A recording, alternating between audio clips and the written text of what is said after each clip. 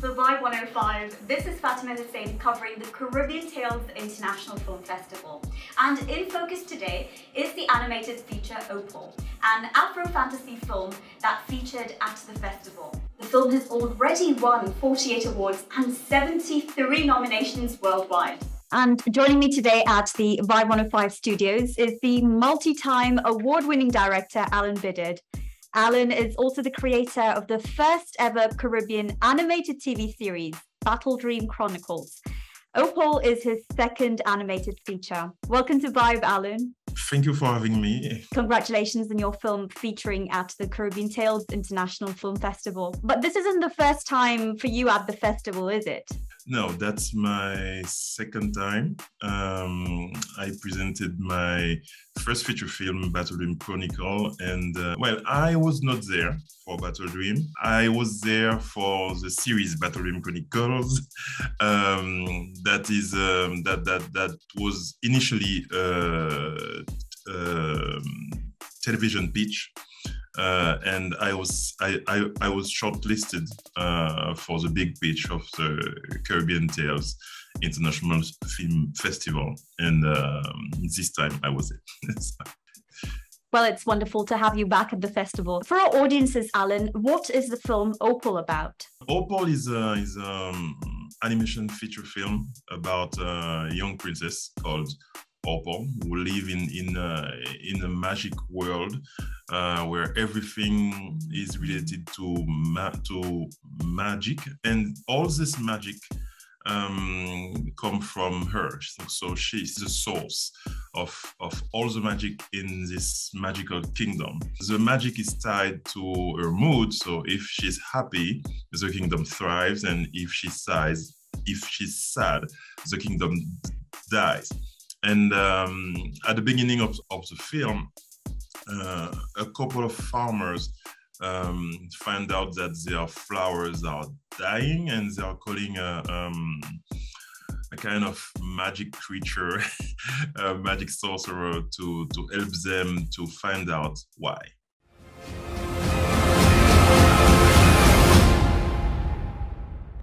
The movie has a dark undertone to it. It addresses some rather important themes of family dynamics, abuse, and healing, and with all Black characters. Where did the idea come from? Well, initially, I watched many of the films about child abuse, especially in the context of incest. And I never found this empathy that I was looking for, and I start thinking that we all know what is, for example, we all know what is a flu. We all know what is. There's many diseases that we know, but we don't know what is going through the pain of a child who is in this kind of situation.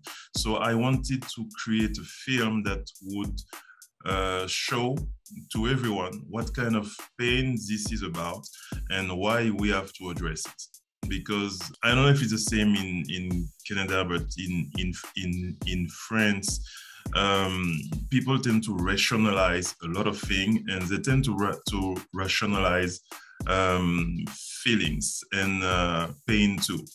And this has very problematic consequences because, for example, when we're talking about incest, some people think that it's not that bad. For example, when you have someone who was raped during their childhood, and they are going to actually say something at the age of 25. A lot of people don't understand why they're waiting so long. And some people are even going to believe that they are participating in this, that was not real rape. So I really wanted to show this crime through a new light and bring more empathy for that, because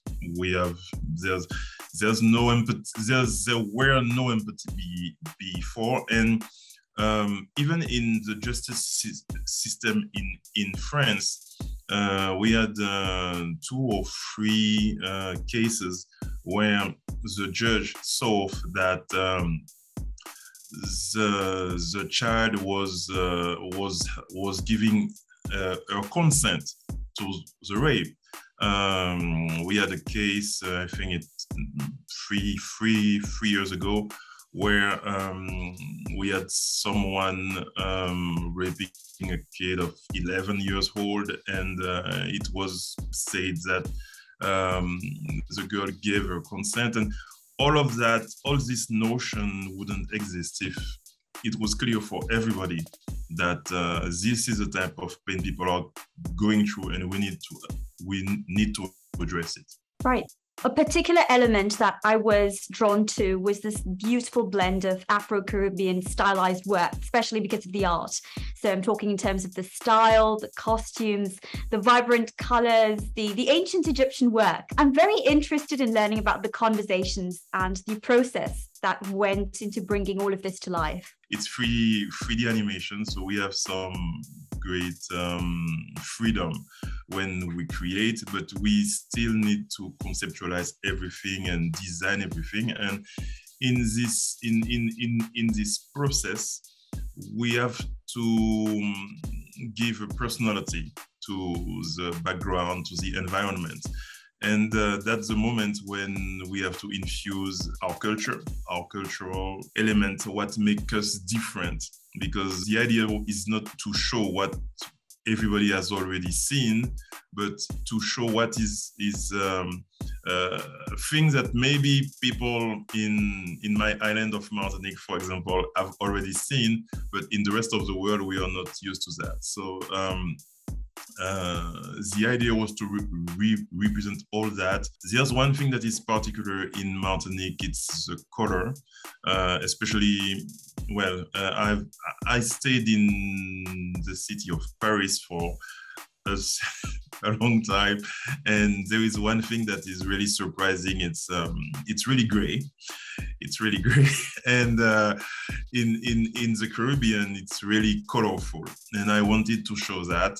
At the same time, culturally speaking, when I grew up in Martinique, we wanted to get closer to the European culture. So that was what was trendy. But right now there is a movement. We're really trying to reconnect with our African roots. So there is this mix of Caribbean and Africanity, and I wanted to show this through the background and the location. So that was what inspired this production design. There were multiple accents that were used throughout the film. Was that intentional? Yes, yes.